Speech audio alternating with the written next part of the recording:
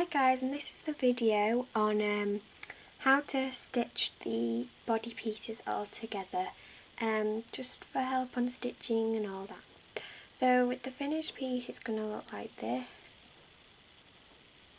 Okay. So we just need to stitch them all together. So you're going to get some thread like this. I've already put it on the needle because it always takes me forever. And then you can do a knot at the end. I've actually done a triple knot there.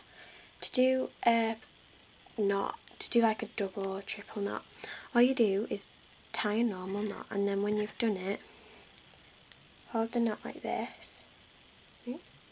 Hold the knot like that, and then just tie another knot again round. And trust me, it'll always do it in the same place unless like you're not doing it right. Okay, so to start off you're going to get two pieces like this, and you're just going to start at the top or wherever you want, and you're just going to put the needle through, okay, and start stitching like normal.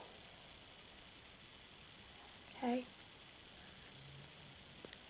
so like I find this really easy because like I always do it, but if you want some help with it then just ask your mum or your dad or grandma, whoever likes stitching, you know, whoever, and then you can just have some help with that.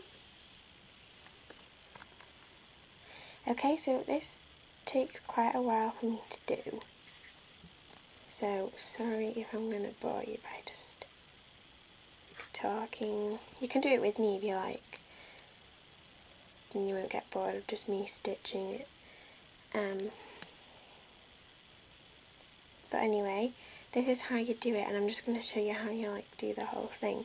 Now when you pull it through, pull it really tight, because that sort of gives it, like this, I don't know the word, like it makes it all plumped up, like that. Okay, so just keep doing that every time, so pull it really tight, because you don't just want the pieces straight. Okay, so I'm nearly getting to the end now. You are going to need a lot of thread for this. Okay, I'll just do the very last one. Okay.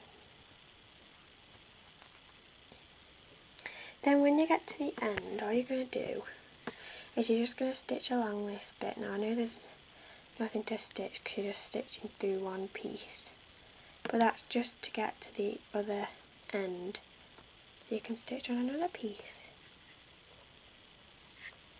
Okay, and remember to pull it tight on this bit too. Probably won't do it as well because you're just sort of doing one piece, and like try and get the needle in the right place every time. If you get it in the wrong place, then it always goes wrong. Then it'll just go wrong and not how you want it. Okay, and then when you get to the very end, okay, don't stitch like down here again. You're going to get another piece, okay, and then you just put that at the back. Don't put it at the front, because then this one's like really hidden. Okay, put it at the back, and then you're just going to start stitching along this one again. And I just keep doing the same thing until you get to the end. Oops, mine's gone round there. For some annoying reason.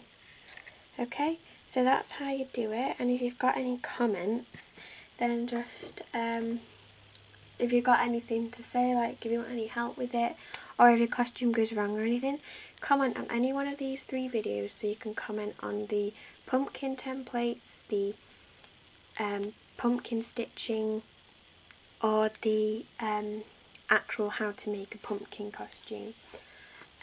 So anyway, thanks for watching guys, and remember when you get to the, and remember to make it all plumped up, you just have to keep pulling the needle really tight, and When you get to the end, don't stitch the last two pieces together. Like, say if I got to the end, oops, not going to do it with that one. I'll just take this safety pin out. Okay. Oh God. Right, don't stitch these two pieces together. Okay. Leave them like that, because at the end you can just put a safety pin in or whatever you like, and that's how to do it. Anyway, so thanks for watching and have fun with making your pumpkin costume. Bye!